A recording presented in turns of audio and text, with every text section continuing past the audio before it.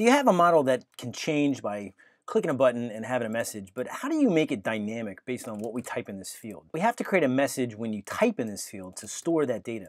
Now, if you're from Angular or Vue or React, you can actually target the input tag itself, get the data from it, some type of ID or whatever, and then use that as an input.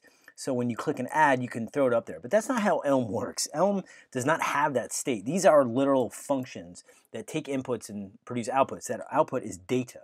And that data, very similar to JSX and React, is used by the framework to draw this DOM and make it super efficient. It doesn't redraw if it doesn't need to, those kind of things. So there's no state in Elm. You can't create state.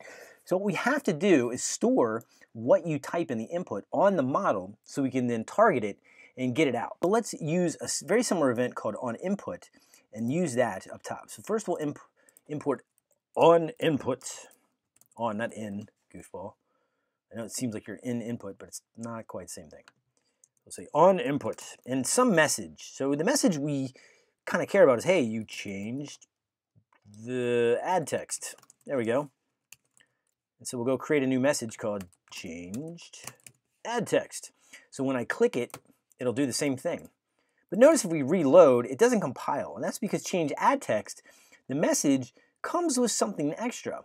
When you type in a view or a text field, it's going to get the text that you actually type in the field. So this is actually going to automatically get a second parameter for you. So we have to add that. And so this second parameter is going to be a string. So we'll say change add text will have a first and only parameter. That's a string. So now we can do it, but the problem is now update doesn't handle all the cases. One of the possibilities it's missing is change add text. If we go down to update, you can see we've got add, but we're missing change add text. And this is why using types with case of is superior to switch statements, because the compiler can tell you, hey dude, you're missing all possible scenarios. And so what a lot of times people use is default to guarantee that they cover all scenarios. Here we have this thing called a compiler and types that help us do that. So for now we'll just return model. But it still isn't quite right because this gets a parameter.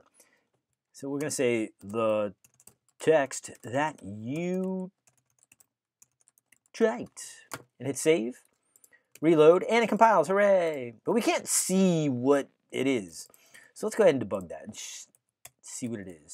You notice I'm doing a nested let statement. Again, as long as what's below it is like this or like this, and it returns the value. As long as this is an expression or whatever, you can put if statements here if you want. As long as that's there, you can do whatever you want here. So we'll say log3, log the text, and then the text copy pasta coding for the win.